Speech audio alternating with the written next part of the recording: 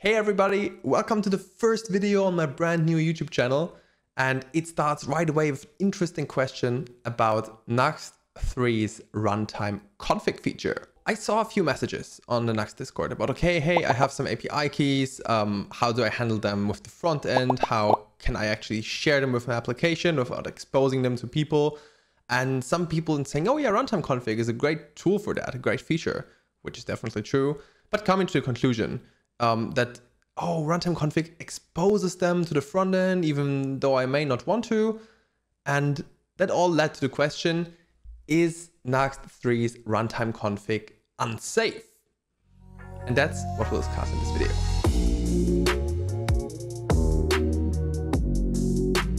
To be very precise here, the quick answer is no, don't worry, it's not unsafe, definitely not.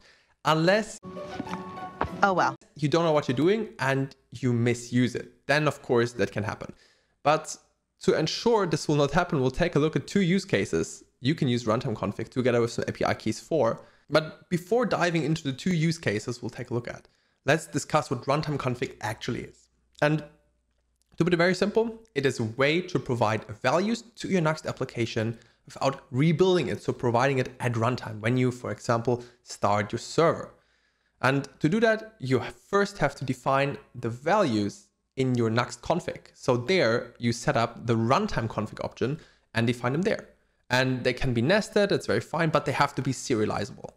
And what's the cool part here is that all these runtime config variables, they can be overridden through environment variables. So that's very common, right? You pass your env variables to your application. In this case, Nuxt will pick them up if you define them before in the Nuxt runtime config, and then set the values during the runtime when you start the application. It's very important though, you always need a Nuxt prefix, because otherwise it could come to either security issues or also clashing with other env variables, and we don't want that. So for example, my key, all camel case, is then represented by Nuxt underscore my underscore key, as you can see here. All right, so that's runtime config. And now let's dive into two scenarios. So the two scenarios are, first, you use runtime config to deliberately share your API keys with the front end. And the second scenario we'll take a look at is how to actually not do that and share your API keys, not with the front end, but only with the server part. The first use case might sound a little bit weird, right? Like, yeah, okay, why would I even want to share some keys with the front end part, right? But trust me, it's valid, it makes sense. But first we have to differentiate between two categories of keys, right? So we have private or secret keys, and of course, you don't want to share these with your front end, right? absolutely not. But then there are public or application keys. And actually, these are necessary to share with the front end. Otherwise, the service you might use there, well, you can't use it without a key. So taking a look at the first use case, well, if you think about it for a second, it might sound a bit counterintuitive or even weird, right? Why would I share my keys with the front end? But trust me, it's valid, and maybe you already did that. So of course, there are certain types of keys that you don't want to share, right? The secret or private keys, you should never share them with your front end. But there's a second category of API keys, which are public or application keys. And these you actually have to share with the front end so they can be included to the request to the service you want to use. As an example, you can mention something like Google reCAPTCHA or also Stripe. While Stripe has a public and a private key, so one you should not share at all, and one you definitely should share with your front end, Google reCAPTCHA just has one single key, which is the application or public key. And to actually use reCAPTCHA, you have to provide that key. So that brings us to the next question. Okay, how can I avoid that just people reuse this key on their website?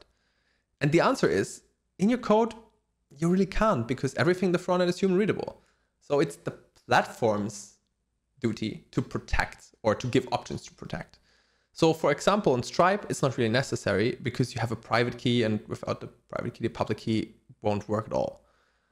For Google reCAPTCHA though, where you just have one key, the platform, in this case, Google, provides some options to limit and to restrict the key. So in this case, a list of domains, which actually Google allows it to use on. Same for other services like Google Maps and various different ones. Okay, so now we know these are fine to share, but how do we do that? And runtimeConfig is the key here. Actually, to be more precise, the public part of the runtimeConfig. So runtimeConfig, and then there a nested public object. There you can, for example, put in the reCAPTCHA key and then use an environment variable to save and set the value and share it with your application. After setting up your runtimeConfig and defining the variables in the public nested object, you're good to go and use the use runtime composable in your components, pages, or wherever you like. For example, to get the Google Maps API key and to display an iframe, or to just start up your Stripe instance. Yeah, and then you're good to go. Here is also one example of a project of mine where I did exactly that with a Google Maps API key. I defined it in the runtimeConfig, and then in another component, I just got the key out of the use runtime composable. Easy, right? Okay, and now we dealt with the obvious case. Great, we share some API keys that are meant to be shared. But what is with the others? What is with a key for, like, let's say, the Cloudflare KV storage or private Stripe key? What do we do with them? And once again, runtimeConfig is the tool we have to use. But this time, we should definitely not put them in the public part because they shouldn't be public. The problem is, how does the front end get the keys, but also shouldn't? So there's a bit of conflict here because everything on the front end is human readable, right? But the front end can't work without the keys, at least in some scenarios. What? The answer is there is no super satisfying solution for that problem, except building your own API endpoint.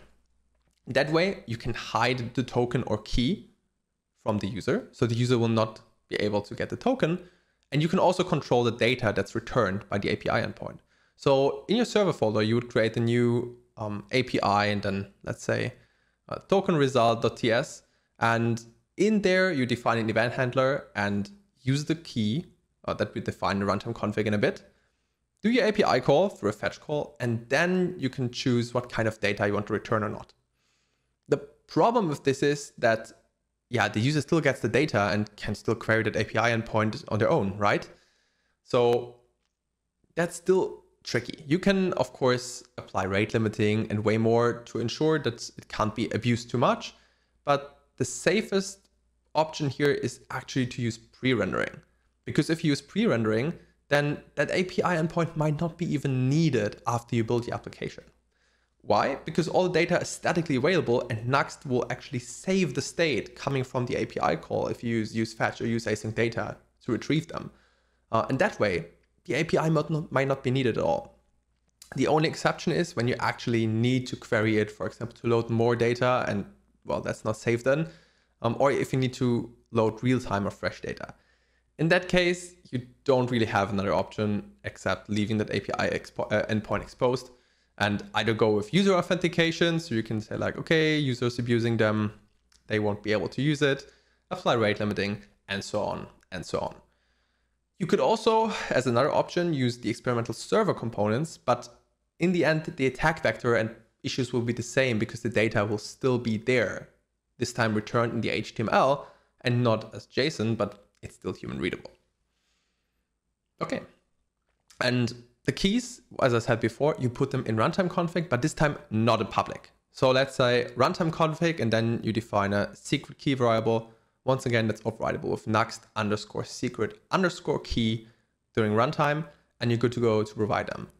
And in that way, on the client side, you're not able to read the key at all. And on the server side, you can.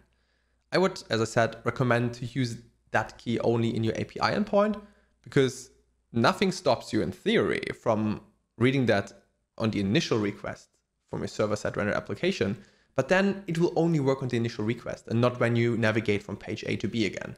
So it seems like a solution, but it's not really feasible and actually causes problems with your app. So I'd suggest to stick with the proposed API endpoint solution or use server components, and if possible, use pre-rendering. Also maybe only for the sites that need exactly that API endpoint. So that way it's definitely safe. All right, time for the summary.